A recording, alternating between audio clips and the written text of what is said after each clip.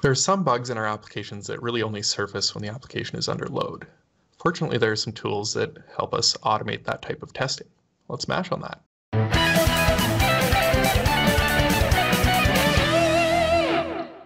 Hi everybody and welcome to another episode of the Asp.Net Monsters. In today's episode we're going to take a look at load testing with artillery.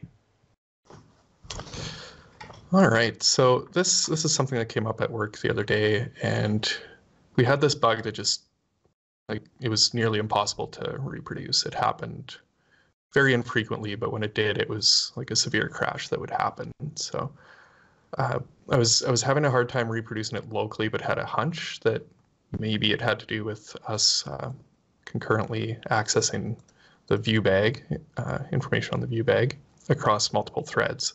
Not in a way that was quite as obvious as what I've written here, but this was just something to help identify that that was actually the bug.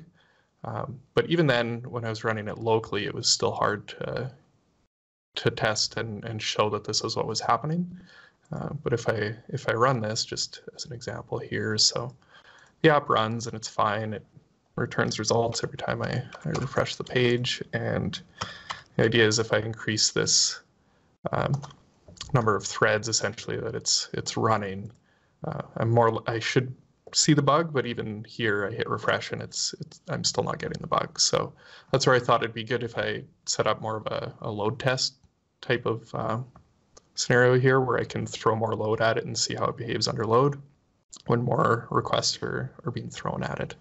So after doing a little bit of searching, I came across artillery, and it's pretty good little tool to do these types of quick tests, and also has a good, not language, but a good configurations concepts to allow you to do more complex tests, which we'll get into later. But that can be a language.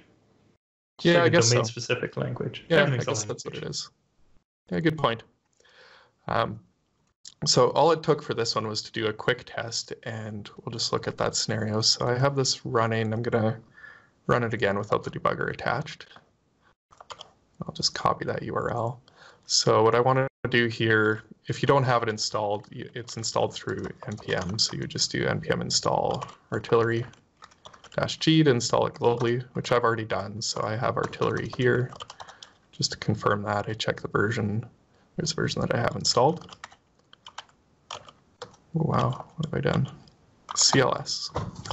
Okay, so to run a quick test with artillery, we simply do artillery quick. I give it a count of the number of users. So I'm going to say give it 10 users. Have each of those users send 20 requests and send those requests over to this URL. And that's it. Now I can run that, and it spins it up for me.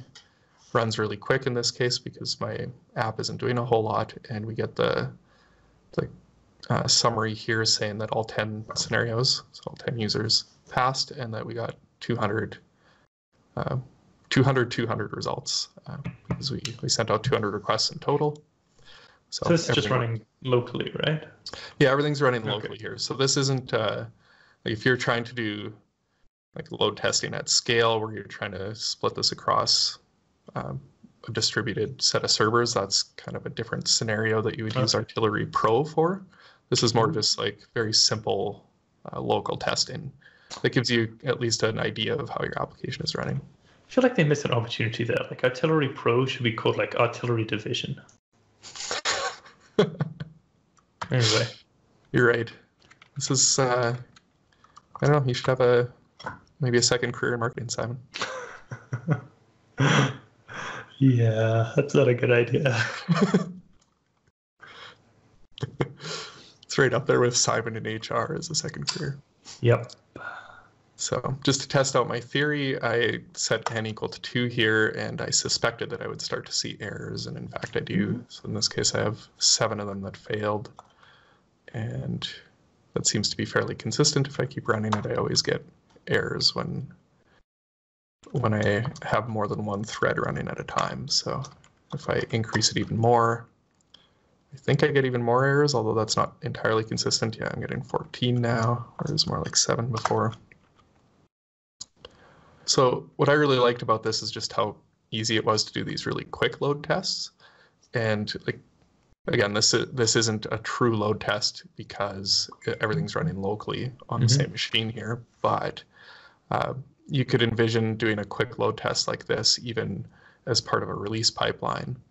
Since this is just a command line tool, you could deploy to your test environment, set it up to do a quick load test, and just make sure that you don't have some serious performance regression on some of your main pages on the app.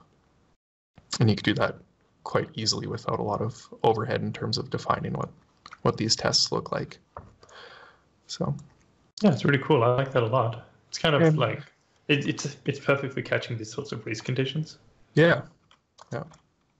So there's also, with the quick test here, there's other things that we can do. So if we just do artillery quick, you can see some of the other options. So you can tell we specified a number of requests for the number of users. So we did count being the number of users and then number of requests per users, but you can also do things like set up a rate and have it run for a certain duration. So you can tell it start with 10 users, have 5 more arrive per second, and run it for a minute. So yeah, so we'll look at the scripting in a future episode here, but there's lots of options here in terms of handling your authentication and setting up different scenarios. So you do things like set up your warm-up scenario and then the follow-up scenarios once your server's warmed up, along with specifying parameters and request payloads. So overall, I've been happy with the tool. It's free as an open source tool for a lot of really common scenarios. And then you can go pro if you want to do like the distributed workload kind of scenario where you're doing like really intense load testing across a distributed server farm. Just peeking at some other pieces of this, I was also impressed that you can do WebSocket testing with this. Oh, that's nice. Just something I haven't specifically seen before, but maybe it's just because I wasn't specifically looking for it either. That's it for today. Awesome. Thanks a lot. And for those of you who joined us, remember to like, comment, share, and just have a good life. It's really what we're looking for. We'll see everybody next week. Bye. Bye.